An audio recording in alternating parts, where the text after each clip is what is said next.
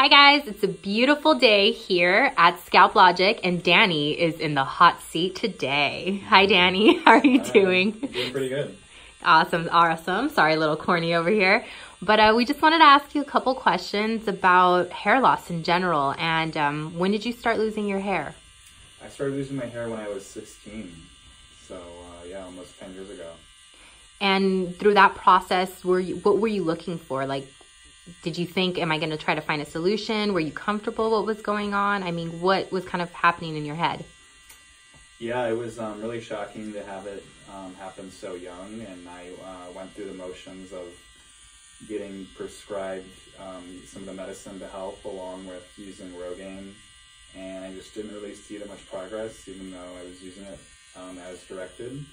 So I kind of let my hair go over the years, and I revisited the topic of getting, some hair back, and Smp showed up.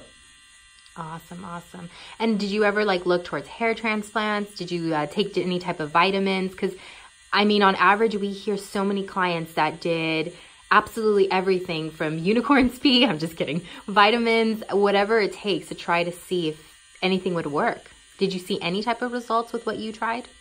Yeah, I did do biotin for some time. Unfortunately, it only grew out the hair that I already had in the back. Okay. So, if anything, it just made me have to get haircuts more often. And I did try some Nioxin shampoo, and once again, I really didn't see many results, even over 6 months or a year.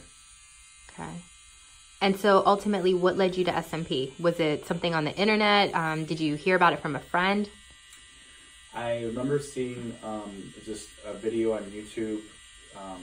It was a journalist doing it, and he just gave his testimonial and the background, and it seemed interesting. And then me living in Los Angeles, I was able to find some local people here that did it, and I landed on you guys here at Scalp Logic, and decided just to dive right into it and go for it. Awesome. What about any type of any fears that you had with doing this procedure or in general? Yeah, I don't have any other body tattoos, so this is the first kind of ink I'm having on my skin.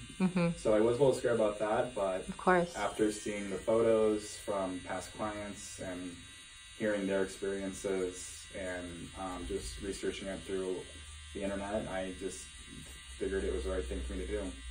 Yeah, we have so many clients. I would honestly say, what do you think, Joe, about maybe 70% of our clients? It's a very high number that don't have any tattoos. This is their first tattoo.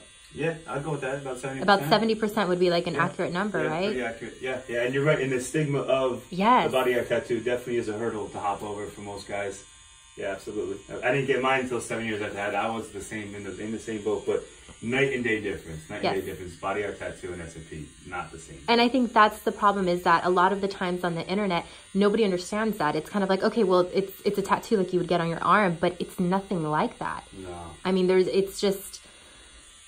no, besides using the word tattoo, it's nothing similar to that. It's at a much more, what we would say, micro level, superficial level. Yeah. So, awesome. Well, thank you for sharing your experience with us. We appreciate it.